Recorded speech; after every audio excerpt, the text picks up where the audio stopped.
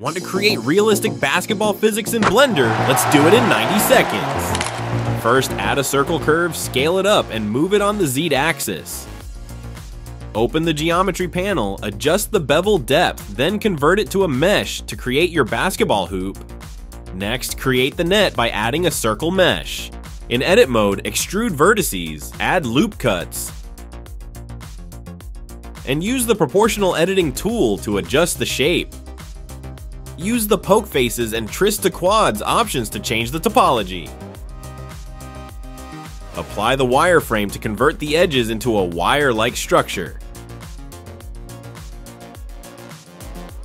Create the backboard, add a cube, scale it, and adjust its shape.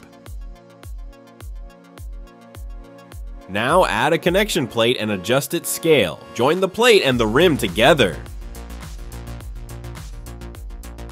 Let's add the basketball. Add a UV sphere and scale it so it can pass through the rim.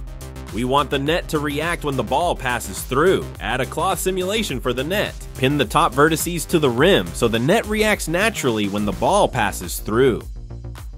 Apply a rigid body simulation to the ball. Duplicate the ball and add a collision physics to interact with the net.